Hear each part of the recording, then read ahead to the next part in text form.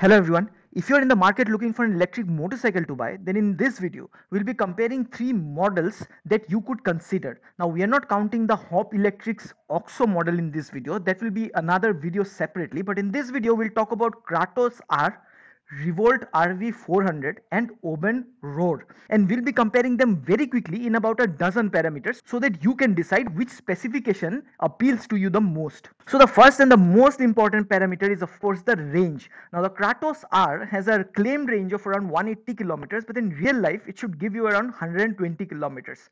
For RV400, although the claimed range is around 150, but users report of getting around 120 to 130 kilometers of real life range. For the Oben Rorr, the company claims it has an ARAI certification of 200 kilometers of range, but the real range should be around 150 kilometers. Now, why is the difference? The difference is of course because of the battery size. Kratos R comes with a 4 kilowatt hour lithium ion battery pack. The RV400, being the oldest, has a 3.2 kilowatt hour lithium ion battery pack, and the Oben Rorr comes with the largest battery pack out of all these three, which is 4.4 kilowatt hour. Now you would assume that the charging time would be proportional to the battery size, but there is a surprise here. Now the Kratos R can be fully charged in 5 hours. The RV400 takes about 4.5 hours. Now the Oben Rorr, although it has the largest battery pack out of these three, it still takes the least amount of time, which is only 2 hours. Now the difference is because of the charger capacity, which is 5 amperes for Kratos R, 5 amperes again for RV400, but in case of Oben Rorr, it's a 15 ampere charger that the company bundles with the motorcycle. Now let's talk about top speed.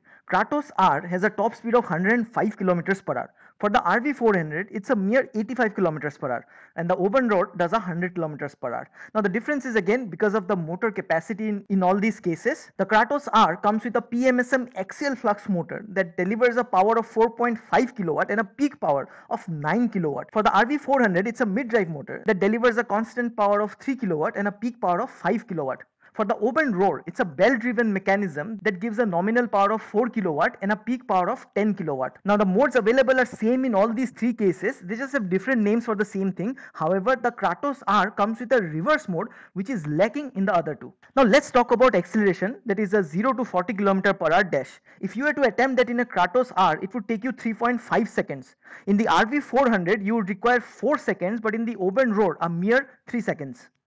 Now let's talk about the curb weight. The Kratos R has a curb weight of 140 kgs and it is the heaviest of the lot. The RV400 at 108 kgs is the lightest, and the Oben Rorr sits in between with 130 kgs of curb weight. The suspension setup for these three are also different. The Kratos R has a hydraulic telescopic suspension in the front and a hydraulic monoshock suspension in the rear.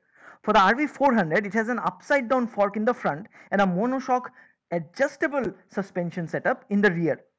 For the Oben Rorr, you have a telescopic fork in the front and a monoshock adjustable in the rear.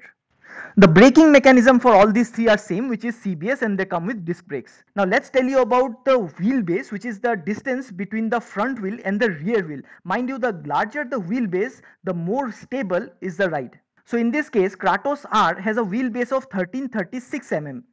And then comes the RV400 with a 1350 mm, and the largest wheelbase is present in Oben Rorr, which is 1423 mm. The larger the wheelbase, the better the stability, and the smaller the wheelbase, the more compact the motorcycle. Now about the seat height.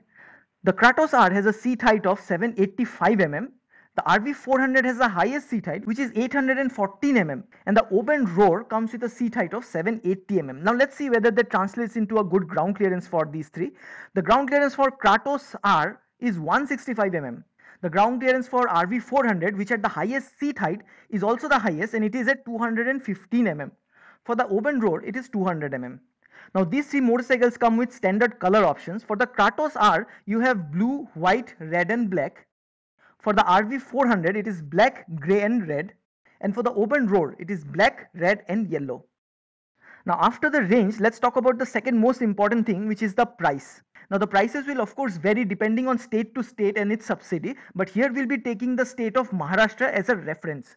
For Kratos R, the ex-showroom price is 1,37,000. For RV400, it is 1,33,000, and for Oben Rorr, it's a mere 99,999 rupees. The battery warranty for Kratos R and Oben Rorr, it is same, and it stands at 3 years. For RV400 though, it is 6 years, which is the highest in the electric two-wheeler segment. Do let us know your pick in the comment section, and for more such videos, do subscribe to this channel. Go green, go electric.